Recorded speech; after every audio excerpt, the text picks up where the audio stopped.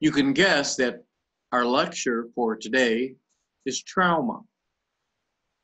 Now you might say, what do I need to know about trauma when I'm going to be a dermatologist or a radiologist or whatever?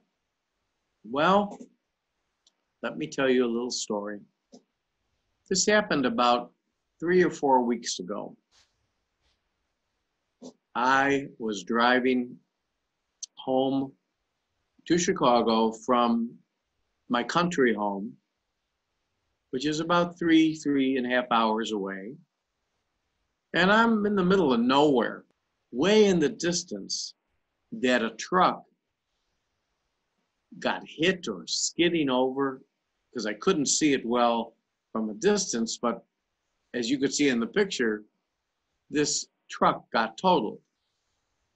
The young men actually lifted me up, and there was this guy, he was in his 60s, and he was partly conscious, and I climbed into the cab, and the cab was just completely smashed, and resuscitated him, and kept his neck straight, and we'll talk about that, and did all the appropriate things.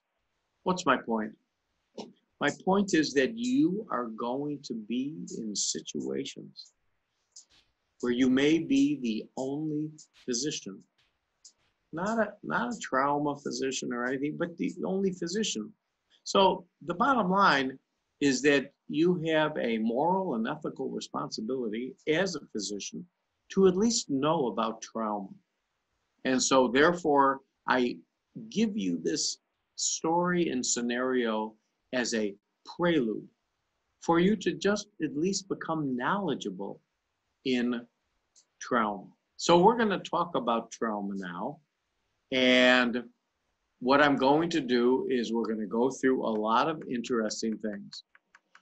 Now, when we talk about trauma, we always talk about the A, B, C, D, E.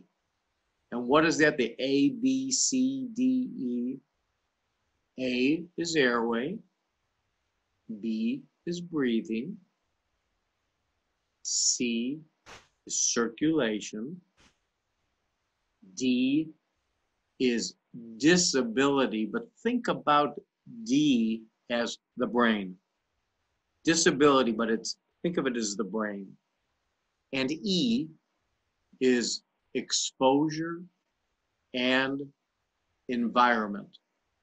I want you to understand that A, airway, B, breathing, C, circulation, D, disability, the brain, and E, exposure and environment.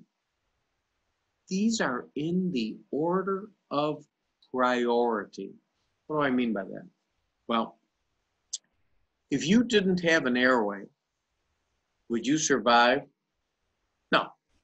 So therefore, it's in order of priority. The A, B, C, D, E is also the order of priority.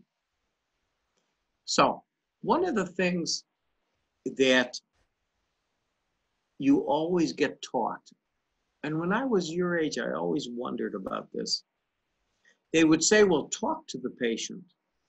Talk to the patient. I'm thinking, why am I talking to the patient? I mean, shouldn't I be, doing other things? But if the patient is talking to you and their voice is normal and they're making sense, think about this. You know that your A, B, and C are okay. What do I mean? If I'm talking to you now, my airway is okay. If I'm talking to you now, my breathing is okay. If I'm making sense in what I'm talking about, my circulation, blood to the brain, is okay.